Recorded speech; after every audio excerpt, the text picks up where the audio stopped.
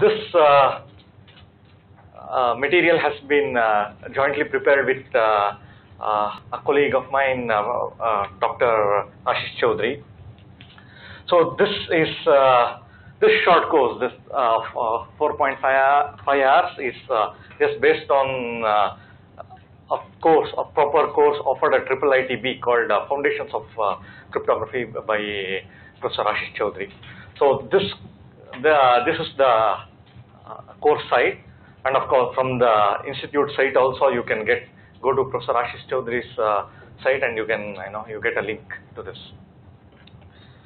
So because as I mentioned before, we don't assume that the audience know a lot, so the lectures are going to be basic. So we'll only try to select very high level aspects of cryptography and then present it. So but like compared to some of you, I know that there are like researchers in security and crypto who are attending. So probably what is something new we could offer is we'll try to make it the approach more rigorous than what a traditional crypto course will offer. So this course and then the full course, what I mentioned by Professor Ashish Chaudhary, it's largely based on the book called Introduction to Modern Cryptography by Jonathan Katz and Yehuda Lindell. How many of you know about this book? Okay. Okay, you know. How many have read it? Okay. Probably this could be slightly boring for you, but still, let's see if we can, still find it interesting. I'm sure what I definitely recommend you to, visit this webpage. Particularly the slides what Professor Ashish Chaudhary has prepared they're pretty good. So definitely recommend you to go and visit this site for extra information. So some other books probably you might be familiar are Cryptography and Network Security by William Stallings. I'm sorry, it might be a bit too small. So this is by book by William Stallings. Many of you would know about it. And other book, it's a pretty classical text, is Handbook of Applied Cryptography by Meneses, Urshot and Vanstone. So, and the third book is also a classical text, Cryptography, Theory and Practice by Douglas Simpson. And the fourth book is pretty new, it's by Professor Nigel Smart. So it's called Cryptography Made Simple. So the first book by Katz and Lindell, this offers a very more mathematical rigorous introduction to cryptography. These are all these are more less formal introduction, but still cryptography is just a part of information security. So for a bigger perspective, probably William Stallings is recommended. And the last book, it's a mixture of a theory and more formal approach and a non-formal, informal approach. But that's the latest book, and it contains many updates. So I guess everyone has received the handouts. Have you? Okay. Does anyone have spare handouts? Maybe for now you can share with your colleagues, and then we can arrange some more for you. Okay. Cool. Good then. And so if you go to the course homepage, the full course homepage, so then you get several references, many freely available online, like conference proceedings and so on, and other lectures, other lecture notes, pointers to other lecture notes. And there are some very good online courses on Coursera. I guess many of you would be familiar with that. So it's one of them is by Dan Bonai. It's the second most. What I heard is it's second most popular course on Coursera after obviously machine learning. So machine learning tops the list, and then it's crypto. So And there's another course by Katz, Jonathan Katz. He's the authors of this book. Good. So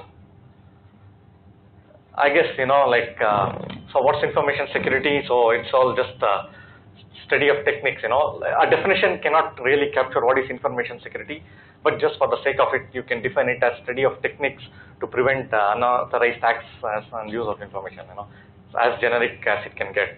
And of course, the need of information security, surely everyone is going to appreciate, in the age of the internet. So it has many goals. So what are the basic set of goals is confidentiality. So if I'm communicating with you, then I don't want someone else who is not authorized to know what I'm communicating with you. Authentication, So that's confidentiality. Authentication is if I'm talking to you, you should really know that you should be sure that I am the person who I am. I cannot disguise as someone else and talk to you. That's authentication. So data integrity, whatever I send to you, it should be, it should reach you intact. So no one in the middle should, manipulate your data. And then non-repudiation means it's non-denial of commitment. Suppose if I commit to you something that I have sent you a message, for instance, I should not be able to later refute that, that I did not send you. So this is called non-repudiation. I cannot deny my commitment. So these are some basic goals. So let's not get into details of this because the main focus is on crypto. And what is crypto? It's a study of these techniques, but it gives some more mathematical foundation. That slide, you can figure it out. It's like a copy-paste error. I apologize for that. So it's not the same. Of course, its goal is to achieve the same goals, but it provides mathematical foundations to achieve the goals of information security. So this is like a mathematical core. It's not just mathematics, but this gives like a core. This sits at the heart of information security. So that's cryptography. So probably you are all aware that crypto is used a lot in the digital era. So as I mentioned, give you an example. Suppose you want to do a secure online bank transaction. Of course, you want the communication to be secure, right? In whatever, you have not defined what is secure, but you can make out. There has to be authentication, there has to be confidentiality, and so on. And then, of course, another major use is I want to suppose encrypt. Can I encrypt the files on the hard disk? So that you suppose I lose it, then someone who gets access to it still cannot read the contents. So for this, definitely use encryption, which is a cryptographic primitive, and also ensure So encryption will ensure privacy, but we also want data integrity, right? So it could be encrypted, but still we don't want someone to manipulate on that encrypted data and then manipulate the data. So we don't want that. We want the data to stay intact. So if someone modifies it, then we should make sure that we are able to detect and possibly even correct it. So these are, and of course the user authentication, and this list goes on. So this is cryptography in a very, very, very broad view. And not just in the digital era, the cryptography has been used even from ancient times. The earliest record we have is from the Roman times. So it seems Julius Caesar used what is called Caesar cipher. It's simple, if you have letters A to Z, then just shift it. Say A, you make it E. So just a shift by how many? B, C, D, and D by 4 letters. So B is going to become F, and C is going to become G, and of course Z is going to become. So it's as simple. So those times, even people who are literates, finding people who are literates could be hard that time. So this worked, but of course this is no longer going to work in the digital era. But the point is, it has been used. I'm not aware of any use from ancient India. I don't know, probably people were honest then. I don't know. So they did not need cryptography. I don't know, but we have not found any records. But of course, crypto has played a great role in the world wars, So Second World War kind of was decided because Alan Turing and his team, they could break this cipher called Enigma. How many of you have watched the Imitation Game movie? Oh, okay. So then I should be cautious, so many know crypto already. So okay, so traditionally in the 80s, crypto focused on two core problems. One of the core problems was, key establishment. Suppose if someone is sitting, I am here in India and someone is there in the US, how can we can communicate, the internet, there was already there. But then how can I, establish the key, That's very important, right? So this people concern themselves, researchers concern themselves with this problem.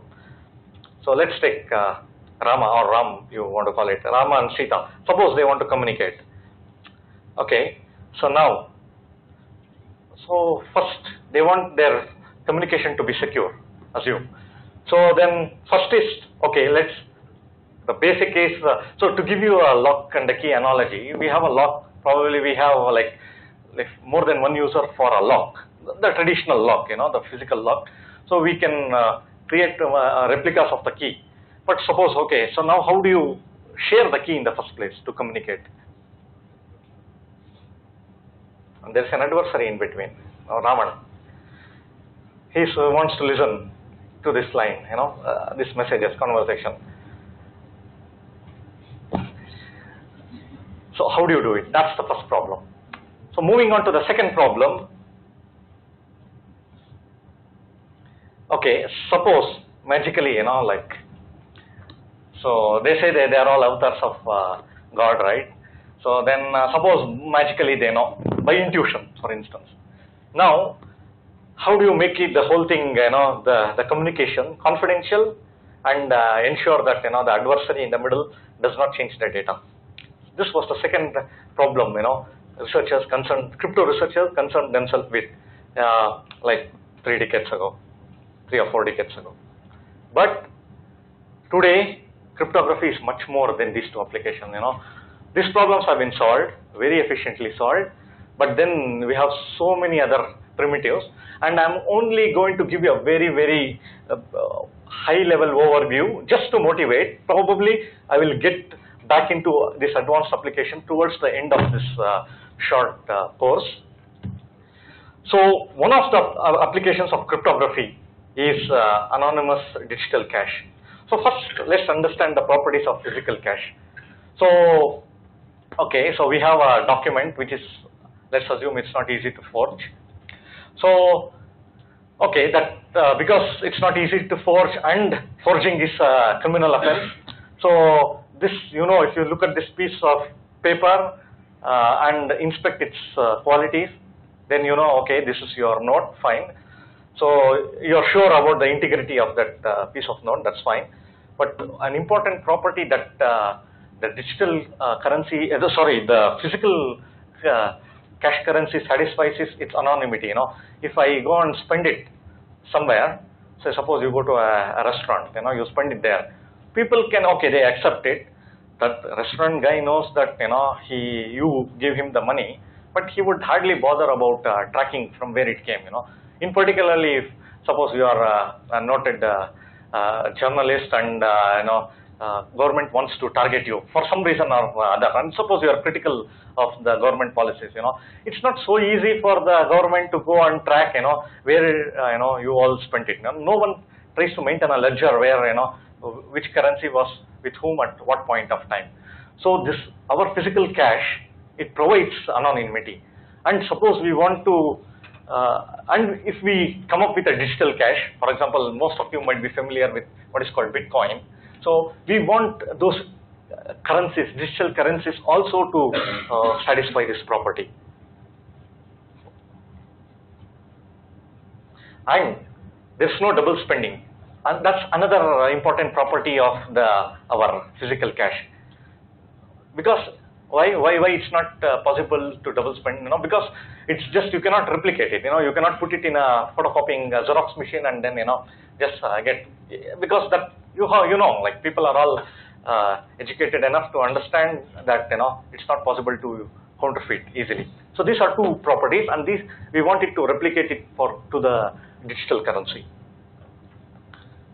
Again, so suppose you have a Bitcoin, so and you want to use it for shopping on Flipkart.com, say. So you give it.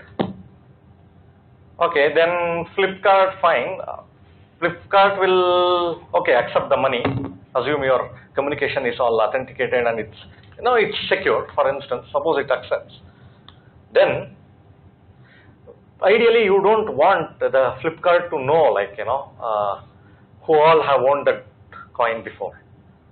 Of course, Flipkart knows that you made the purchase order, but we don't, probably then Flipkart is going to spend that coin somewhere else, but we just don't want a process where all the transactions are recorded.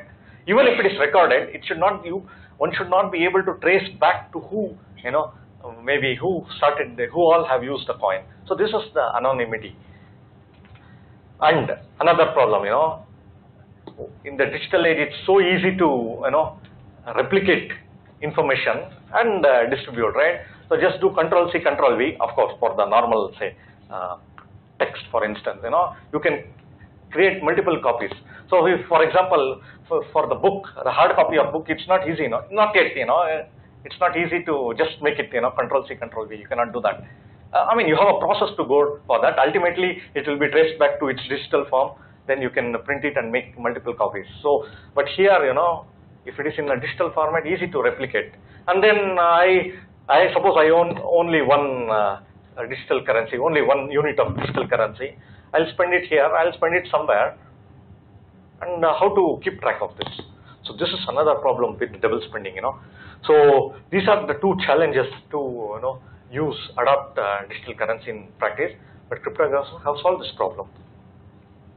So this is what I meant, I don't want to go and spend the same coin in Amazon.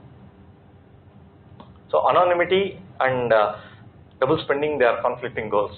Suppose we had maintained a ledger of who owned this unit of currency at every point of time, then from that ledger, one can determine that. But then it's going to break your anonymity.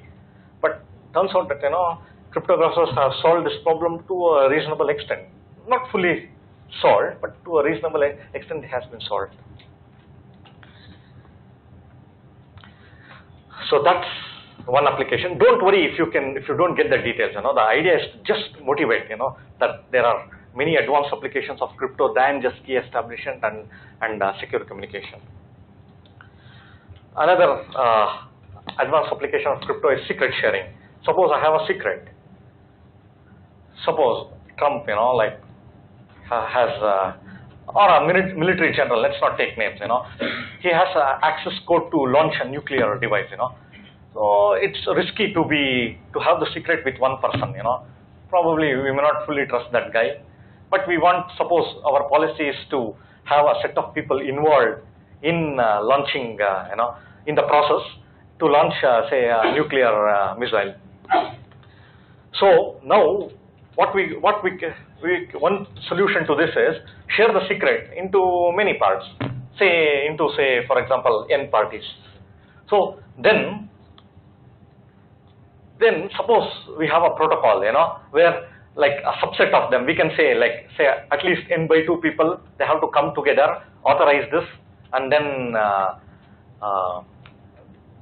construct the secret, and that secret can be used to launch the nuclear weapon. Let's assume. So now, for example here T, so here the threshold is T. At least T people have to come together to construct the secret. If it is less than T, okay, T plus 1, let's assume. So if it is less than T plus 1 parties, so then they should have absolutely no clue about the secret. If they come together, less than T plus 1 people, then they should not be able to construct even a bit of the secret key. The secret key should remain uniform and random and independent for any subset T. So did you get the problem? Secret split into n shares. T plus 1 have to come together, to reconstruct it. And this problem has been solved. So this is, another application of cryptography. So the third application, one of the applications is zero knowledge protocols. Suppose there are two parties, and this guy, the one on the left, yeah, of course, yeah, T should be less than N.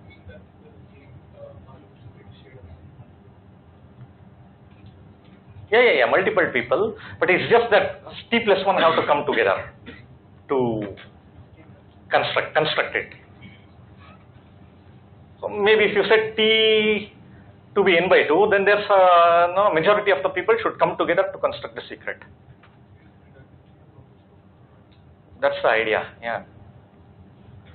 If it is with one person, I might lose a secret, for my, so if I share into many, even if you lose, then it's okay, still there are enough, people to come together to construct a secret. But point is, they have to come together.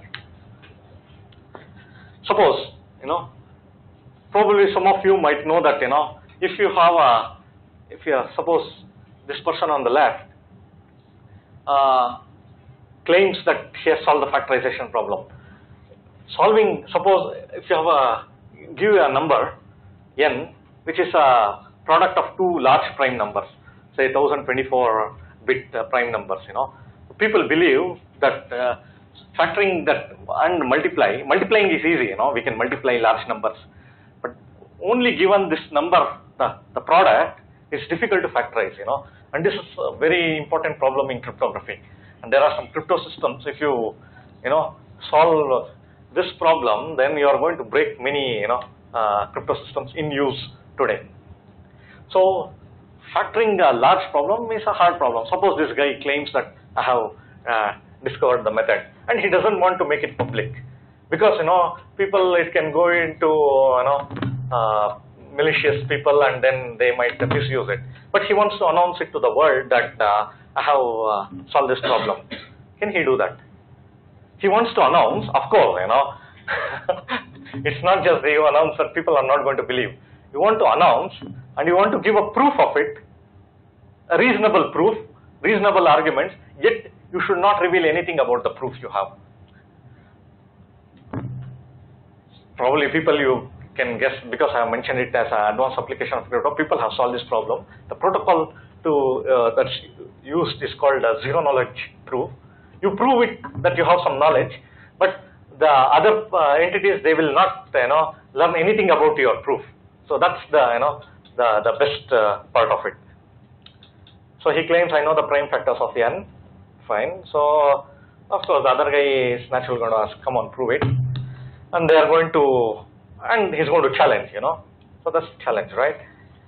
And then they are going to start exchanging messages. There's a protocol for this. And at the end he says that, yes, I'm convinced, this, he knows the factors of n. But he will not be able to figure out anything of it. This problem has been solved. So then so many systems are very unsafe right now, right? Sorry? So many systems that use RSA encryption right now. Really unsafe. Why do you think so? Because you said they're solved the factorization problem. No, don't mistake. Suppose this guy claims, that's the question. In the future, someone claims that I have solved the factorization problem. Can he announce without revealing the prime factors is the question. Please note that I did not tell that people have solved the factorization problem. No. It's people believe it's a hard problem, and many crypto systems in use today, maybe your phone still, they are using, crypto systems based on this. So I did not claim that they have solved it.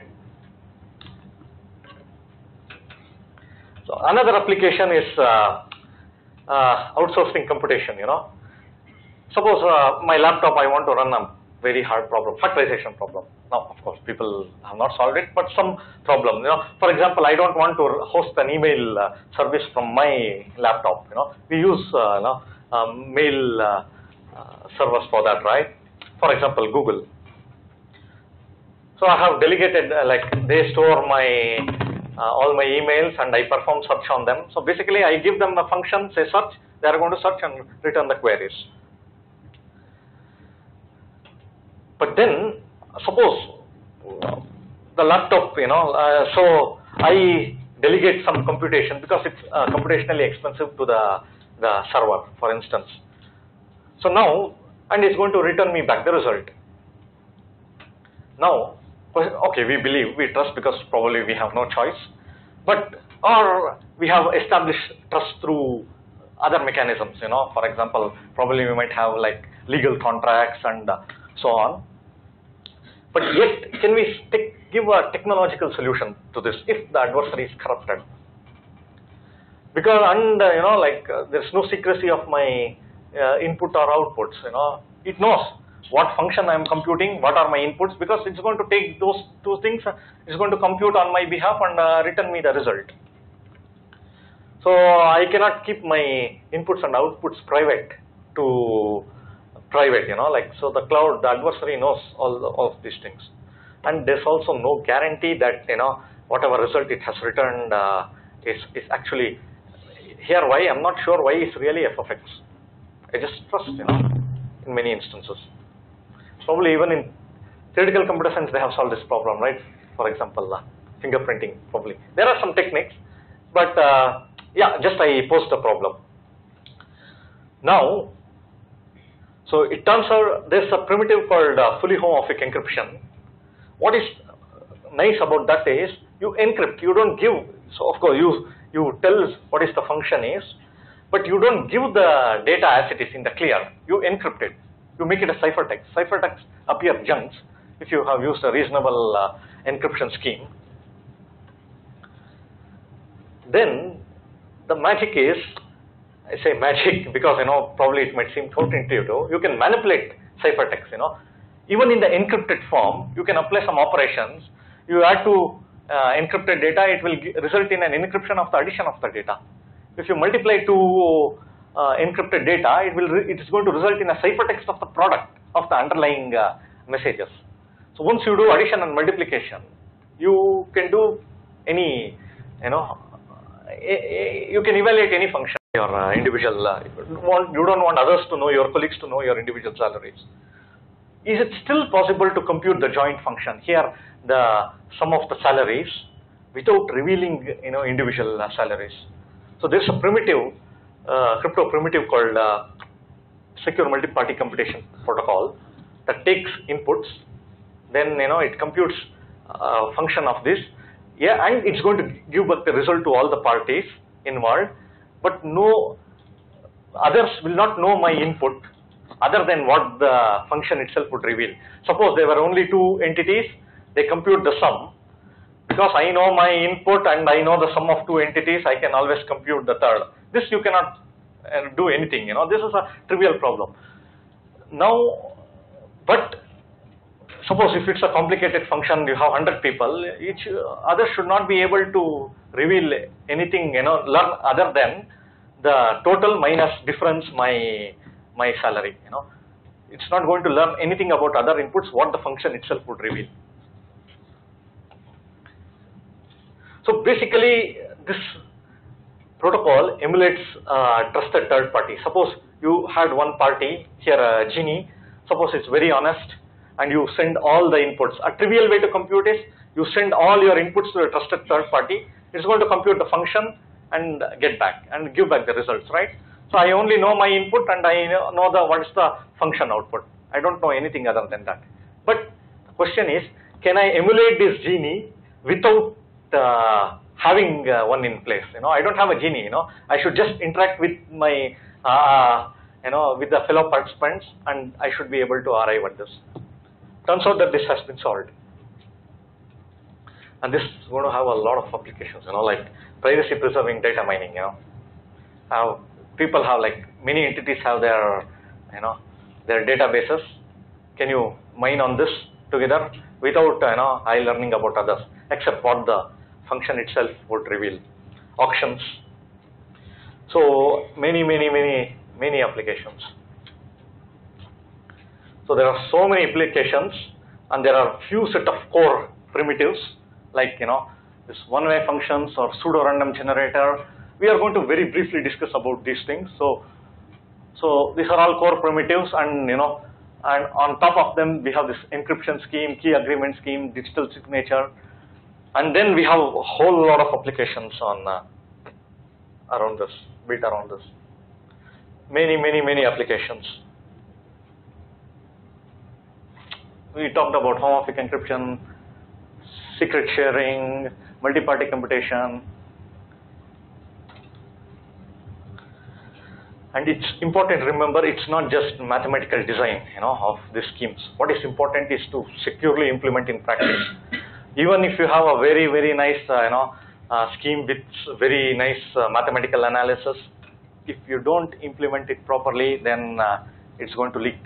There's no purpose served. So this is a very popular saying in crypto. A chain is only as strong as its weakest link. So you should make sure that there are no weak links at all. So it's very important to securely implement cryptographic primitives. Of course, we want efficient hardware and software implementations because we don't want to wait in front of your laptop.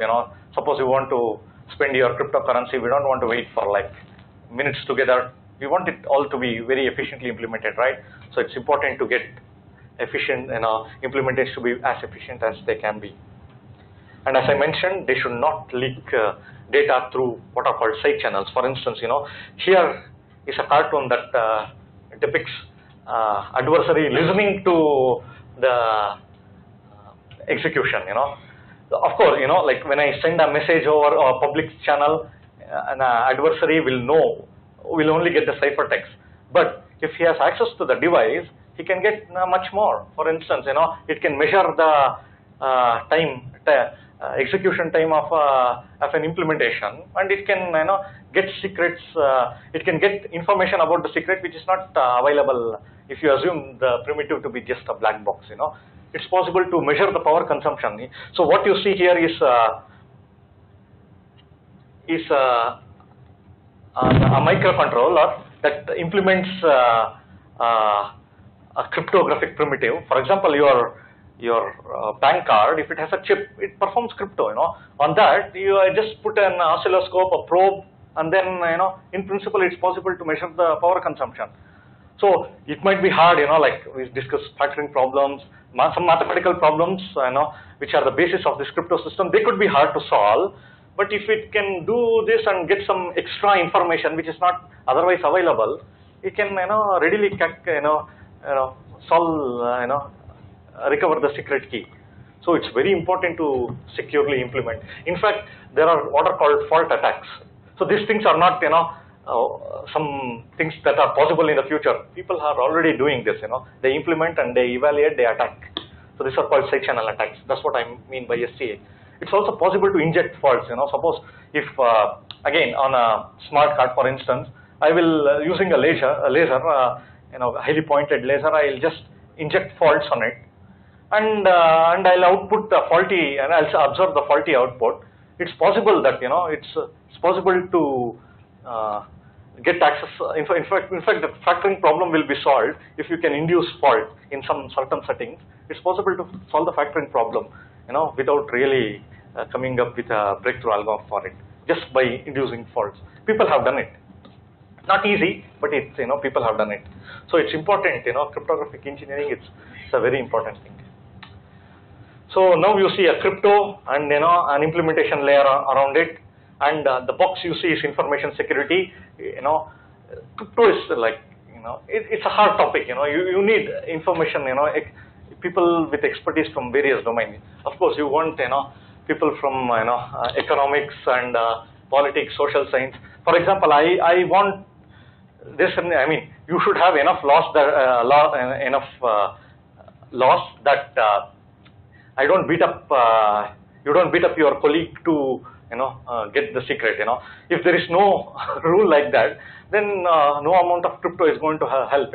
Just want to extract a secret, go up, kidnap them, beat up, and extract a secret. If this is all legal, then there's nothing crypto can do. So you need policies for that. So and social science, like even the whatever cyber terrorists, they coerce people into revealing their password. So these things are all tricks, and it's important. People all come together and address this information security. It's very important. But the best thing is, if you have expertise in any of this, you can contribute to crypto. So as mentioned, the core problem is secure authenticated message communication, and then we have the special purpose encryption schemes. So digital signature schemes, and then cryptanalysis is an important subtopic. So someone needs to keep trying that, whether our assumptions like factoring big numbers is hard. Someone should be continuously evaluating. Who knows? Someone could come up with a breakthrough, and then it's going to have a tremendous impact. And then secure storage, multi-party computation, whatnot. So that's a very, very, very brief introduction to cryptography. So in the rest of the lecture, I'll just introduce symmetric key cryptography. So basically, how to achieve confidentiality and authentication. So again, let's go back to the same scenario. Suppose Rama wants to communicate with Sita wants to communicate with Rama, and vice versa. So we all know that to generate a ciphertext, a message M should be input. There should be a key that's input, and then you encrypt to get what is called a ciphertext. And ciphertext on input the same key. In the symmetric key setting, both the sender and the recipient, they will use the same key. So that's why the key has been marked as K. It's the same key that's input. So we are not, later we'll address the problem of how to arrive at this common key. But for now, you can assume somehow, they come together, they have shared a common secret key kit. And then we have this Raman, sitting in the middle, listening to all the messages, ciphertext.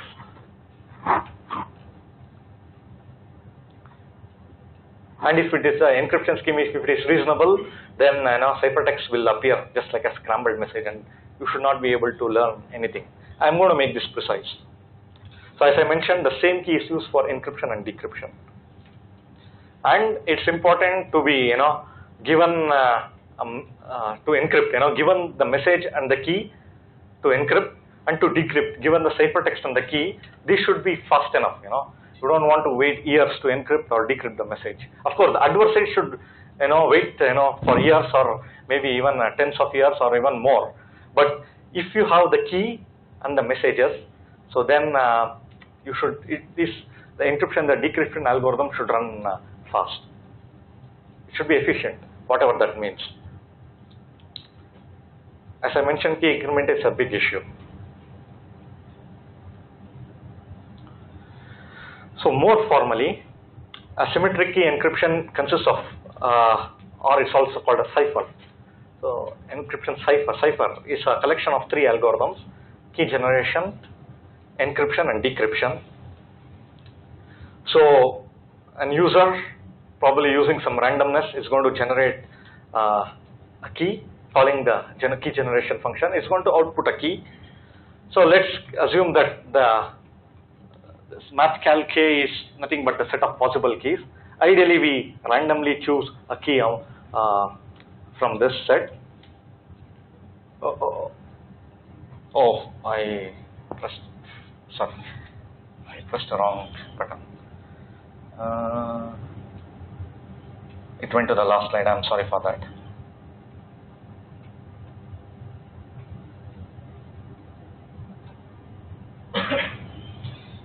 So we have done this.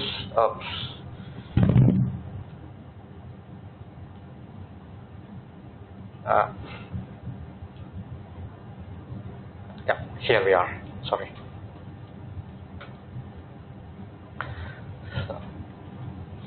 Okay, so we ideally want to randomly pick up a key. Why? Why not? Why randomly pick up a key? Sorry? It's going to be more secure. Naturally, you don't want to use keys like hello, right? It should not be easily be guessable. Okay, maybe I should use this. Okay. As I mentioned, it's a randomized algorithm. The key generation is going to output a random key. Then you have encryption that takes a message. Here it's represented. You need to represent message somehow, right? Assume it's represented as a bit string. And it takes a key, and possibly it can take additional randomness, Maybe we want to make the ciphertext random. And then it's going to produce a ciphertext. So this is what this process is going to output C. Encryption on M and K is going to output C. Assume the ciphertext space, set of all ciphertext is capital C.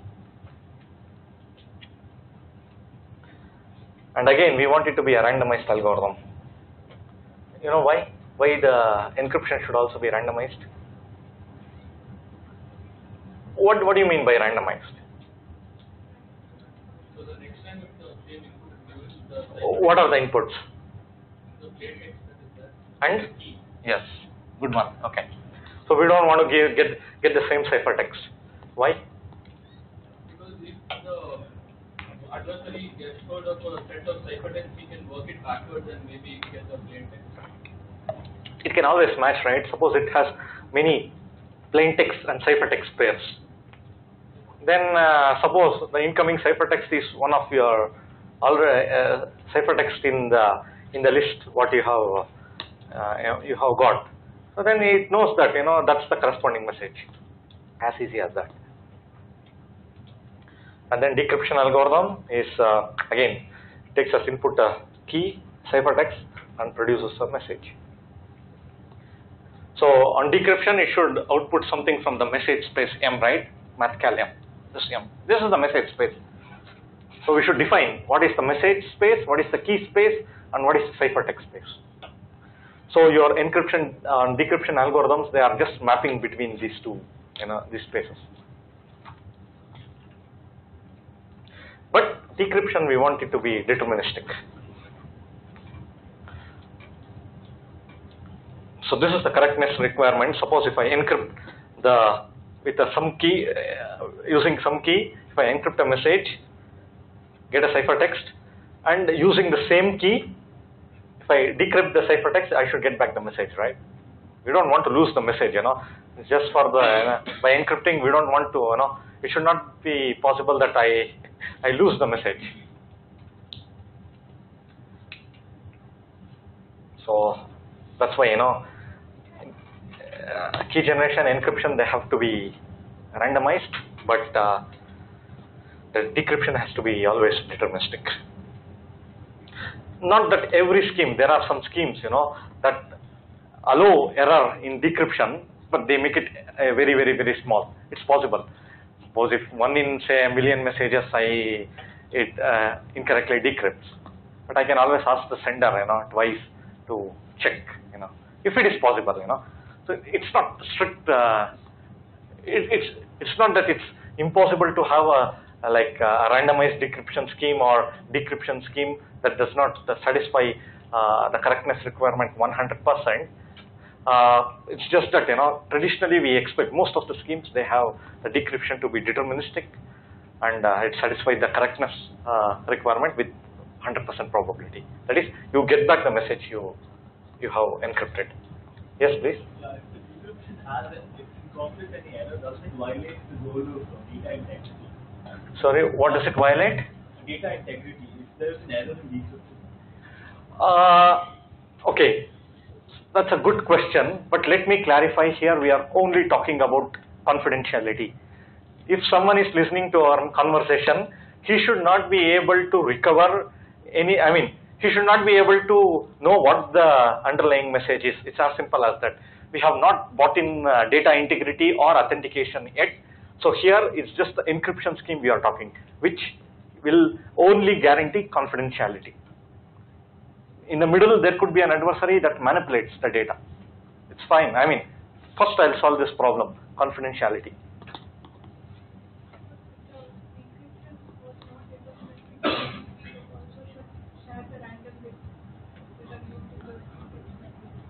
I'm sorry? The decryption is not deterministic. We also need to share the random. You mean the encryption is not deterministic? Or decryption? Decryption is always a deterministic. Yes. Suppose it's randomized. We also need to share the random bits that are used to generate. We cannot give a generic answer. Usually the key would suffice, but it all depends on the design of the scheme, right? What is the point of having, what is the point, why is it advanced? That's a very good question. Maybe I don't know, we may not have time to talk about these things, but it could ensure some properties. For example, how can I tell that? Some properties which may not be satisfiable by,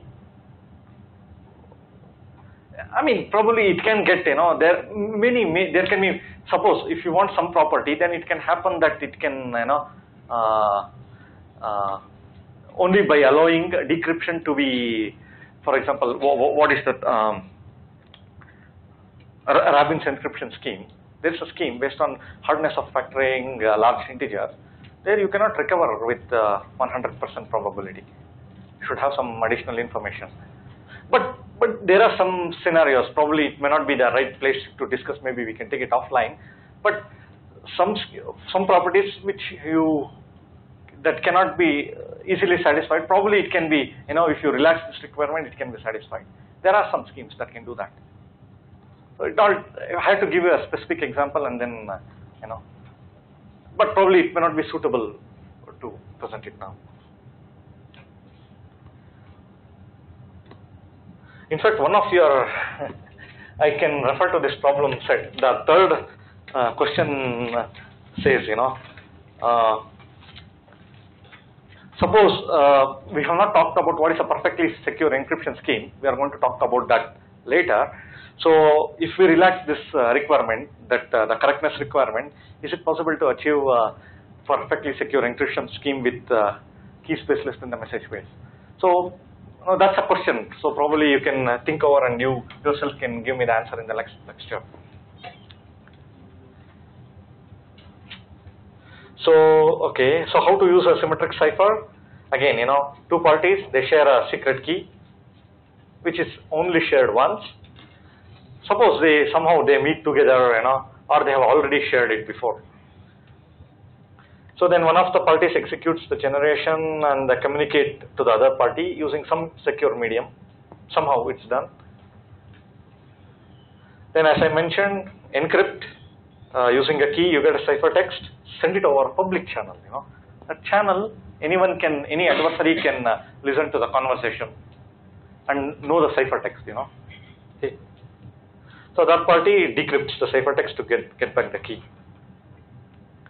Now we need to define, okay, we just don't want to construct a cipher and just believe it to be secure, We want to formally analyze.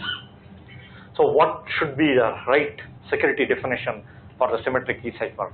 When we know that a given cipher is secure or not, or what has constituted, if someone breaks the security, if someone claims he or she has broken the security of the scheme, what is meant by that? So we need to make it precise, right?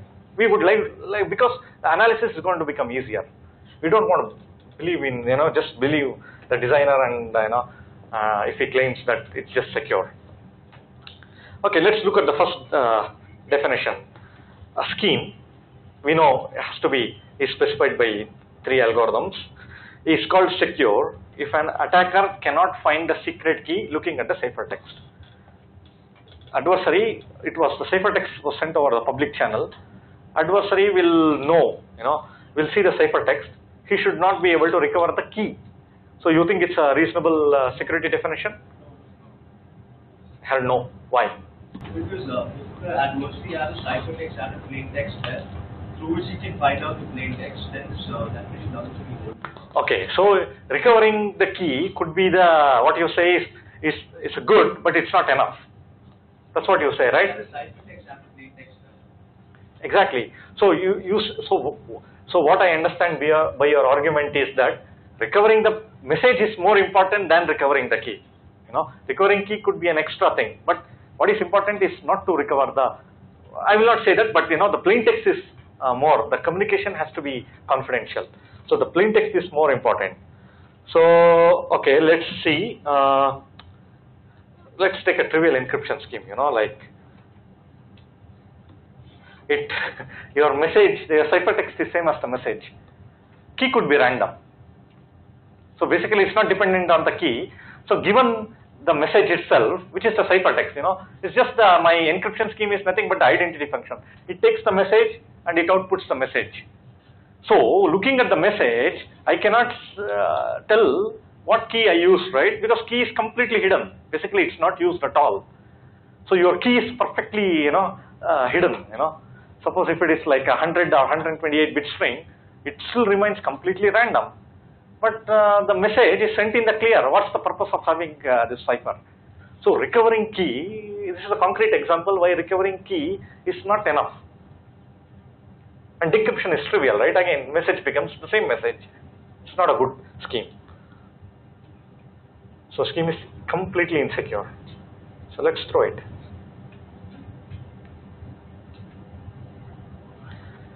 Now let's move to another definition. Okay, so now we have a scheme.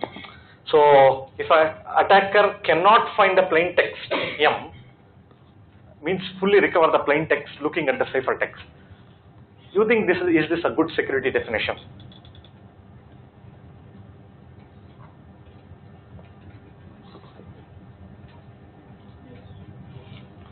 I heard yes. Our in the assembly or the parliament, voice votes are common. I say A, no. So I somewhere heard A, but. Yes, he can be retrieved. Then how can the message be? In this case, we cannot find the plain text by just by looking at it. So you think if a cipher satisfies this property, that looking at the ciphertext, you cannot recover the plain text in full. You think that's a good cipher? Is the question. Both plain text as well as key should not be retrieved. Well, I mean, why bother? I mean, here the purpose of a communication, secure, confidential communication is I should be bothered about my message. Of course, because we know that given key decryption is an efficient algorithm. Of course, recovering key is also implied, but what is more important is the security of my message, So, suppose you cannot recover the key. I give you a scheme where you cannot recover a key. And also I say that you cannot recover the message in full. Is it a good scheme is the question. Yes? Yeah. How many say yes? How many say no? Don't know? I think the majority. Vast majority is don't know. Okay, fine. So let's look at an example.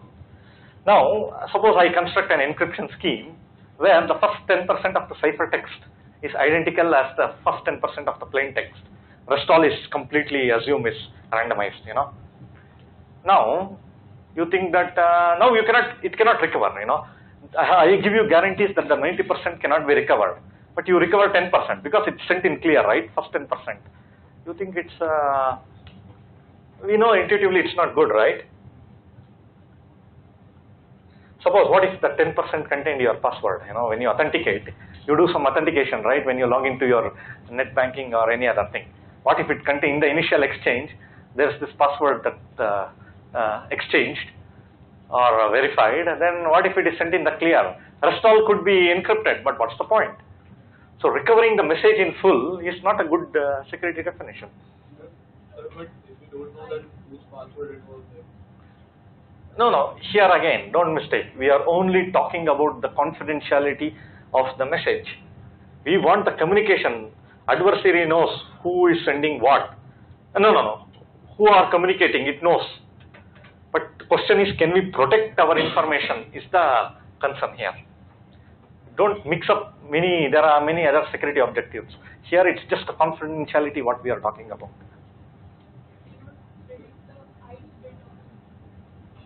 So, but it can hear 10%. First, like if it is 1,000 bits long.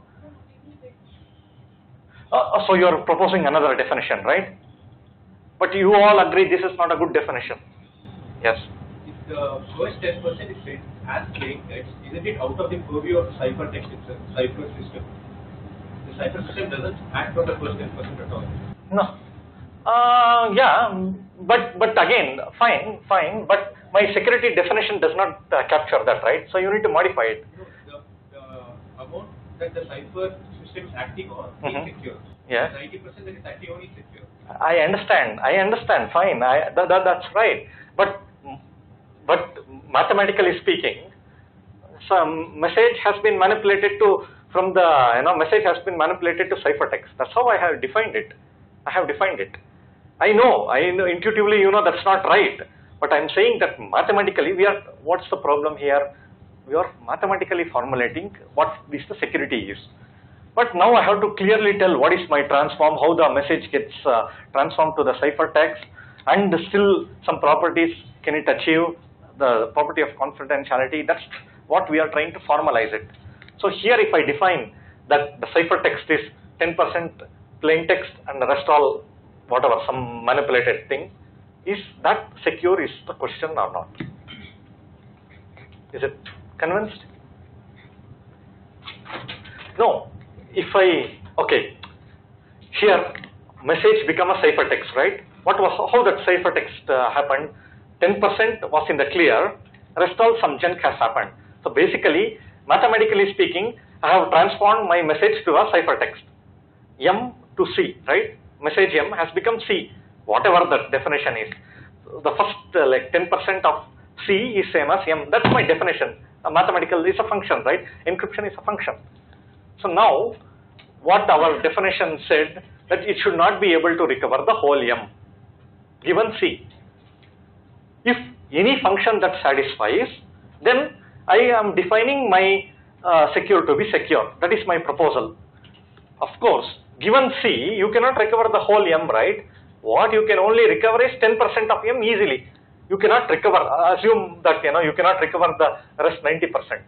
So it has satisfied my definition, right? Given C, you should not be able to recover M. Of course, I did not recover M, but I recovered a related M prime, where I found some correlation between M and M prime. So now question is, so that shows that this definition is not secure. So recovering the whole message, it's not enough if satisfied. I should not be able to recover even a part of the message. So let's throw this definition out. Clear? Clear? Okay, we'll talk about it later. Okay, so now third definition. An attacker, given the ciphertext, should not be able to find any character of M. So now this is nice, right? This has taken care of the previous example where 10% in the clear. Of course, now no plain text is going to appear as it is, right? So now looking at the ciphertext, it should not be able to determine any bit or any character of the plain text. That's already something nice, right? So now, do you think this is a secure definition? Why? So are you assuming that I'm going to give many, wrong definitions and then?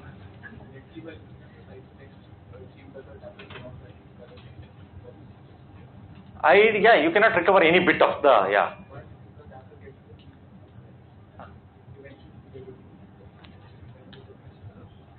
We assume the scenario is very, when we define an attack, the scenario has to be very clear. This adversary will not get access to the key. If key is recovered, then it can decrypt. You can use the decryption algorithm, We don't want, You should assume that so the scenario is very clear. What does it say? Given looking at the ciphertext C. So what is given is only the ciphertext. Probably it might have knowledge of how the encryption and decryption works, but it has no knowledge of the key. So given only C, I ensure my scheme does not recover any bit of M. Is this a good security definition is my question. Good. How many say yes? Oh, okay. No? No. Oh, so don't know, can't say. Okay. So, okay, let's look at this. So consider an encryption scheme where ciphertext does not contain any plain text. Fine. But reveals whether the underlying plain text is greater than a certain value or not. So M got modified to something, which looks completely unrelated. But somehow you can tell that. I'm not telling how you can do that. Assume a hypothetical scenario. Suppose it can say whether it's greater than 0 or not, then or greater than, suppose, salary, you encrypt your salary, but still you are able to tell whether it's greater than like 100,000 or whatever, or 1 million. you already started leaking some information, right? So you will not be able to recover even a single bit of your salary, but you can always say whether it's greater than or not. So again, suppose you want to transfer your black money, what is important? Okay, suppose it reveals whether it's greater than few crores or whatever, If you can, then that he is sending black money, in a large sums. This you don't want to recover, though people may not know the precise figure. This again, so let's throw this security definition. It's not good.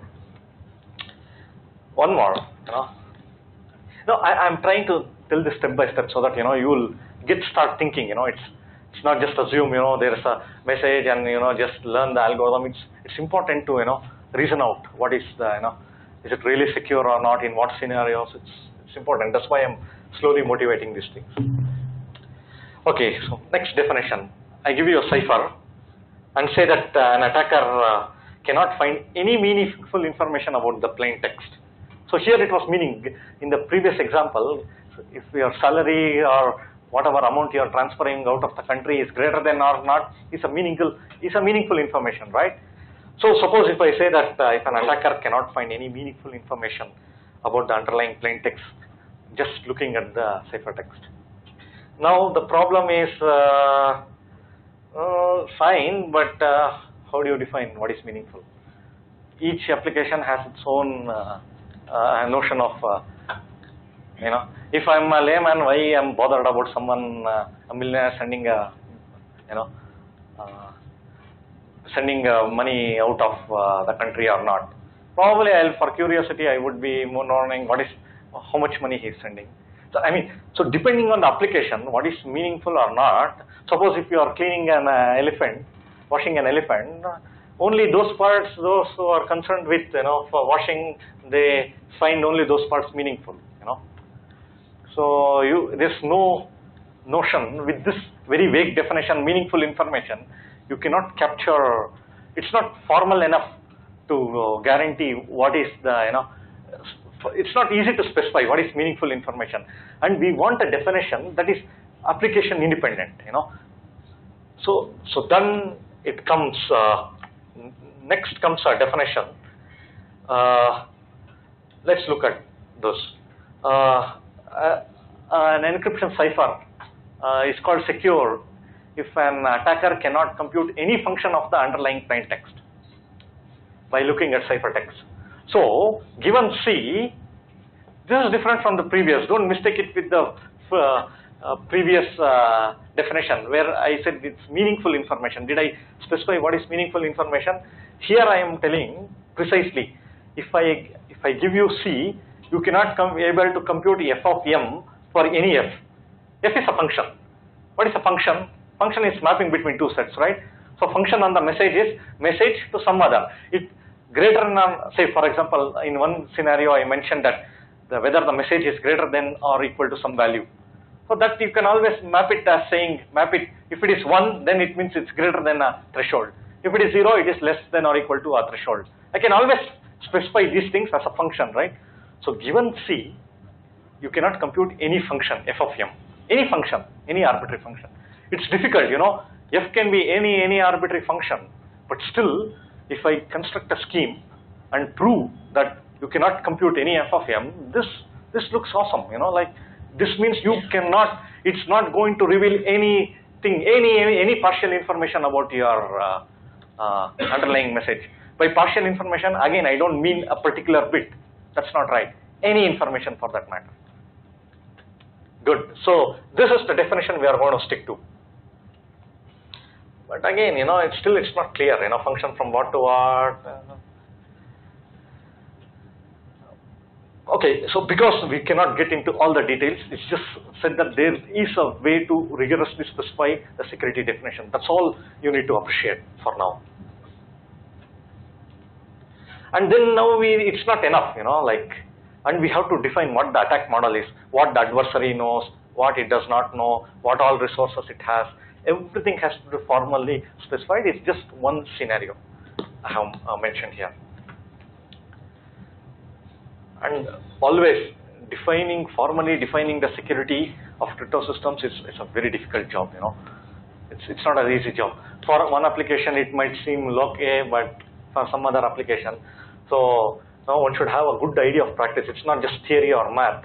One should have a good idea of practice, and it should be possible to, you know, encompass as many scenarios as possible if your scheme has to be used like widely. So 3 principles. We are not yet fully formally specified, you know, but so one should understand the 3 principles of modern cryptography. You might wonder what is modern or not modern, but earlier, like getting an encryption scheme itself was not a, you know, easy thing in the digital era. But now over decades, things have evolved, and people now precisely define the security construct, and in fact they formally analyze, you know, the security of these things. So by modern cryptography, I mean that process through which, you know, the crypto systems are formally specified and analyzed. So as I mentioned, we should have a precise security definition. We arrived at one for the symmetric key cipher, but still, you know, attack models can be in the 5 definitions I presented in the previous scenario. The adversary was assumed to know only the ciphertext. What if, you know, earlier we discussed some cases where it has many plain text and ciphertext case. So attack models itself are plenty, you know. So for each attack model, we should really specify what the security definition is, and we'll try to do it as much as we can. And many times, it's to get an efficient scheme, there is probably no scheme that is unconditionally secure, you know. If you want to design a scheme that is unconditionally secure, we are going to see soon that it may not be even possible to design it. So it's based on assumptions. Earlier we spoke of factoring large composites is hard, right? So based on this assumption, we have cryptographic schemes. You might still able to analyze that, you know, everything else is secure about the scheme except this assumption. But still that is good. Why? Because then I can just concentrate my effort on verifying whether this assumption is true or not, right? So I need not bother about analyzing the scheme from scratch. I can just focus on the assumption. So you should precisely tell what are the assumptions that has been made. And the third is, you know, we want some proofs. Again, it may not be unconditional proof of security, but so usually these proofs are reduction based. So for example, a typical security theorem would look like this. If some assumption is true, for instance, the factoring problem, if factoring large random composites is hard, so then the construction is secure according to whatever definition of security we are going to give. So this looks like a mathematical statement. It has some assumptions, but still it's good, you know. Everything is clearly specified. So then the proof will always follow this strategy. So simple. You assume some assumption is true, and then you constructed a construction Y that is secure according to some definition. So now for an attacker for Y, he is used to violate the assumption X. So in order to prove this statement true, so what you do is you assume there is an attacker that attacks the crypto system Y according to this security definition. Then you use it to find an attacker for the problem underlying hard problem X. So then that shows that okay, so this assumption, it leads to contradiction. But our assumption says, you know, and maybe over decades we have tested that assumption. So because that assumption is true, the consequence cannot be true. As simple as that. Again, I mean, don't worry if you don't get the details. I'm just telling what are the steps, you know, involved in the design and analysis of a cryptographic scheme at a very high level. So now let's look at common attack models, you know. So each attack model captures a real life attack scenario. So ciphertext only attack. Earlier we were discussing that, right? Given a ciphertext C, it should not be able to recover, but there we assumed only one ciphertext. So it has. So here the attacker has access only to ciphertext, nothing more. And the goal is to determine the underlying plain text. Again, any function of the underlying plain text. You should remember that when I mean that it's determine the underlying plain text. So two parties, they assume they have a common shared secret key. So now many messages are encrypted, need not be one, With the same key, many messages have been encrypted, many ciphertexts, as many ciphertexts are generated. Now adversary in the middle can look at all these ciphertexts. Maybe you can have a dictionary where it has like message, corresponding ciphertext. It can absorb many, it can have a big list of these ciphertexts. But note that this attack nature is passive, means it's not interfering with the communication, it's just passively observing the communication. It's going to make a copy of all the ciphertext, but it's not going to make, manipulate the ciphertext. Sorry? Yes? Okay. So it's not going to interfere in the communication, means not going to manipulate the messages sent, but it's curiously it's listening. That's the ciphertext only attack. We can have even a more involved scenario where it knows many plain text and the corresponding ciphertext. So here, the dictionary attack, that is having a list of plain text and corresponding ciphertext, this does not come under ciphertext only attacks. What it has is only a list of ciphertext. It does not know any underlying message. That's the ciphertext only attack. In the known plain text attack, the dictionary case comes in. So here, attacker has access to several plain text ciphertext space. It knows what is this plain text and what is this ciphertext, and it's encrypted with the same key. So attacker knows all this, all these many pairs. Somehow, is possible is the question.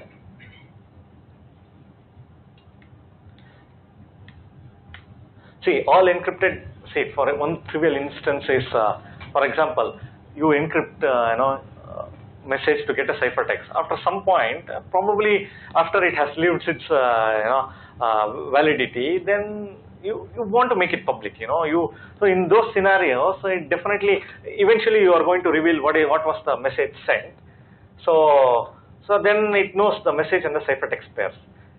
When it was sent, the adversary may not know the underlying message. But later, the parties, after its use has been done, it can always make it public, right? So then, but the adversary would have already, stored a ciphertext. Now it can associate a corresponding plain text. This is definitely possible. And many times in a communication, we send the trivial messages. Like we always start with hello, dear, or whatever.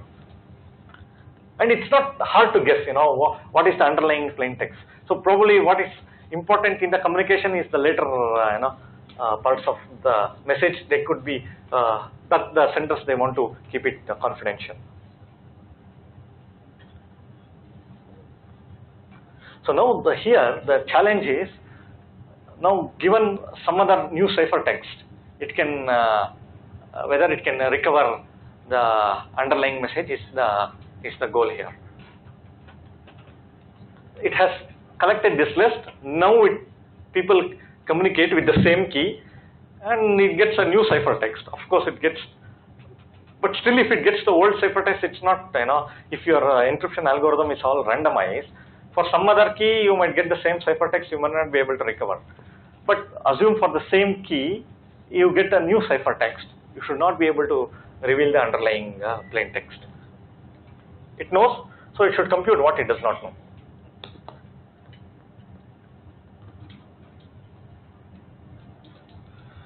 Again, this is passive in nature. Here, again, it's not tampering with the communication, the line. It's just passively it's observing.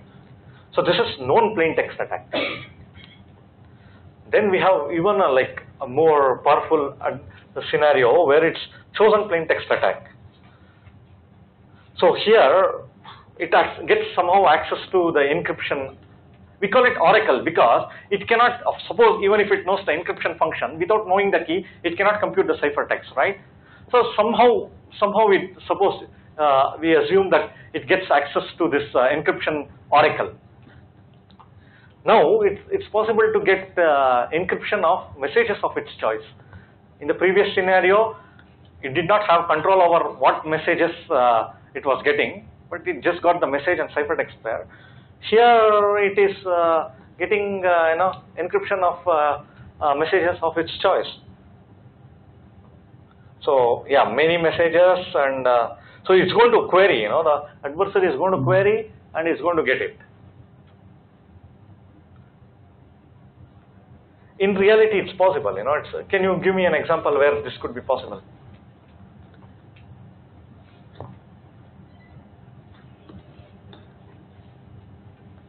Say there is a public application programming interface which is being used for, say, encrypting passwords by several applications, and maybe you get hold of the API endpoint. Okay. What you can do is you can actually test many test passwords. You can actually have it. Good point. So here you get.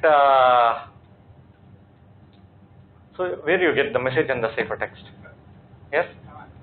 Suppose if I am transferring some amount to bank. Yeah. And I am observing the packet. I am observing the data packet which is sent. Okay. And if I change the amount only, I am taking to the same receiver. Okay. And the data which is changing is only the amount. But okay, so here your goal is to observe the transactions of other parties, right? But the key is going to change in that scenario.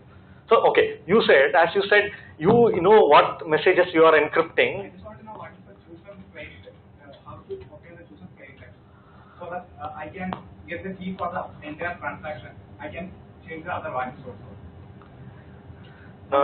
This is not clear. Maybe what I understood is, okay, you encrypt your communication to your bank. You have control over the amount transferred, but you don't have control of. But if someone else is going to use a different key, right? Under the same key, you should be able to give message of your choice, and then observe the ciphertext.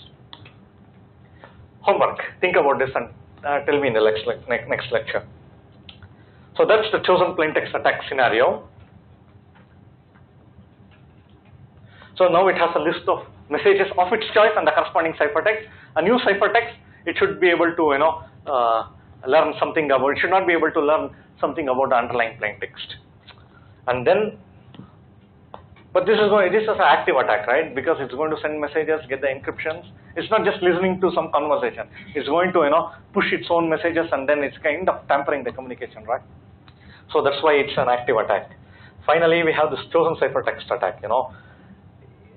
Not just the encryption oracle, it has decryption oracle also. It can give some ciphertext of its choice, and it can get back the messages.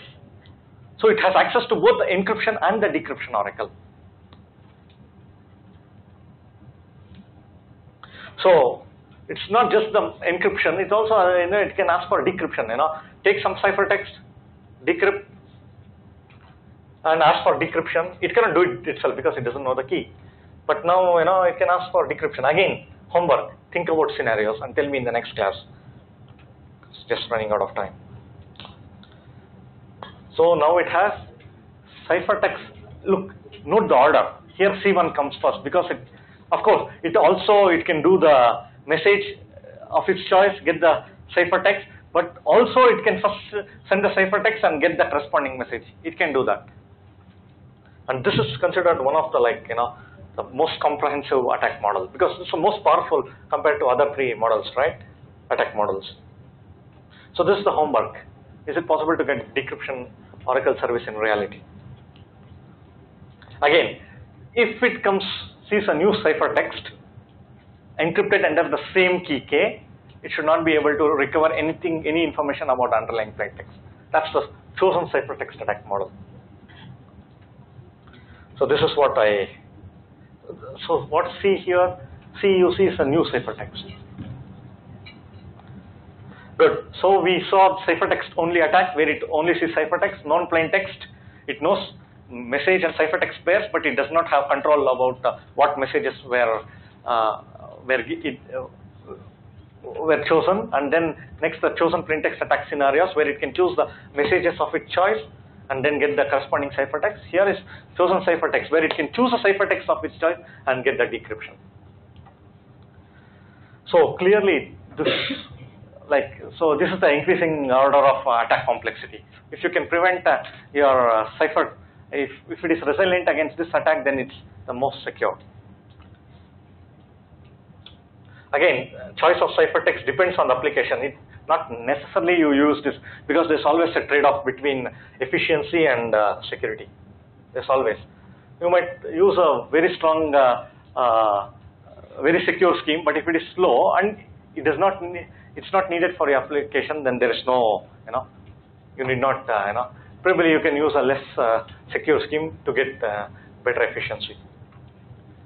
Good. There are some principles that only the key should be secret, not the encryption decryption algorithm itself. So this is called, this principle, though it appears trivial, it's given a name. It's called Kirchhoff's principle. So the cipher method must not be required to be secure. Your key generation, encryption, decryption algorithms, they have to be public, and the secrecy should only rely on the key.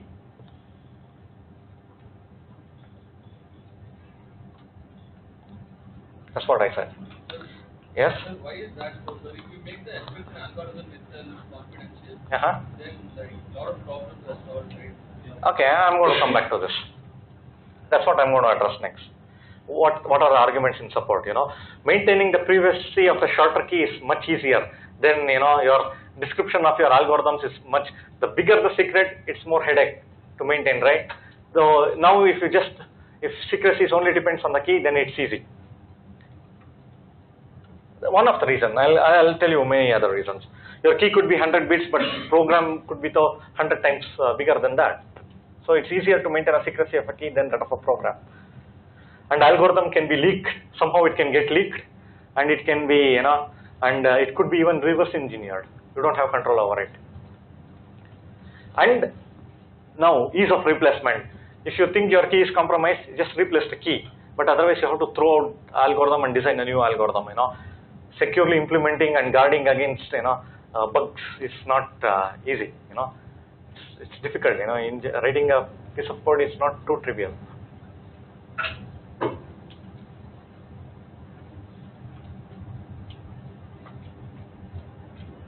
And it's not possible. Every pair of parties having their own algorithm and keeping that secret. It's not possible. So just have one public cipher, well known, whose security is analyzed.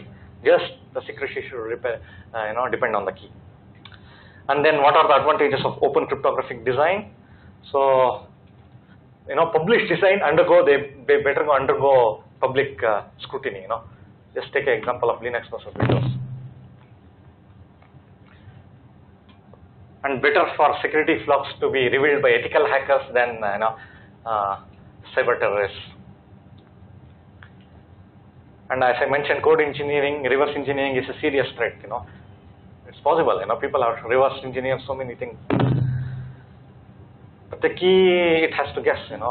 If you somehow are convinced about the security of the scheme, then your key remains strong. It's not easy to guess. You cannot reverse engineer a key. And public designs enables establishment of standards. You can make standards. We have n number of algorithms, then it's not easy. And the rapid pace at which applications have got deployed thanks to the standards, and for that these algorithms have to be made public, and the implementations should conform to the standards. And remember, dangerous to use a proprietary scheme, not in crypto. Okay, so then I think I'm running out of time. I want to discuss what is perfect secrecy. Probably your handouts, you may not be able, if you are new to these things, you may not be able to solve the problem set, but then we'll look at it in the next class. Okay, yeah, thanks for your attention.